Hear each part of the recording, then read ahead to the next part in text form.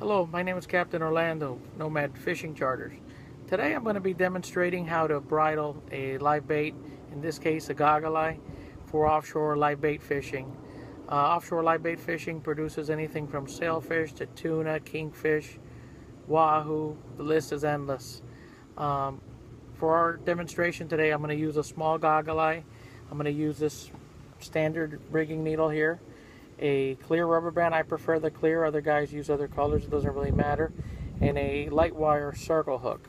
This is about a 5/0 circle hook. As you can see, I have a nice frisky goggle eye. Just came out of the pen. I'm going to take him, I'm going to take my rigging needle, I'm going to go through his back, if you can see that there. Go through the meaty part. You want to make sure you don't hit their spinal cord, so you want to go down about a 1/4 inch.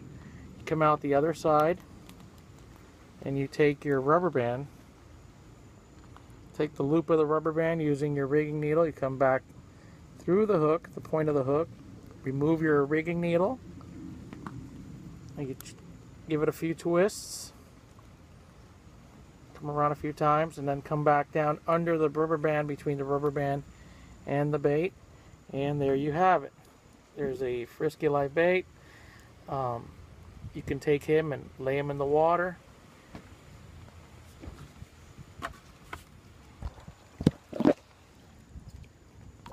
That's what the bait will look like in the water as he's trying to get away from a game fish. Hopefully you found this video to be interesting and educational. I plan to upload more videos in the near future. In the meantime, you could get more information on my website, fishingchartermiami.com, or you can call me at 786-266-0171. Thanks, tight lines, and see you next time.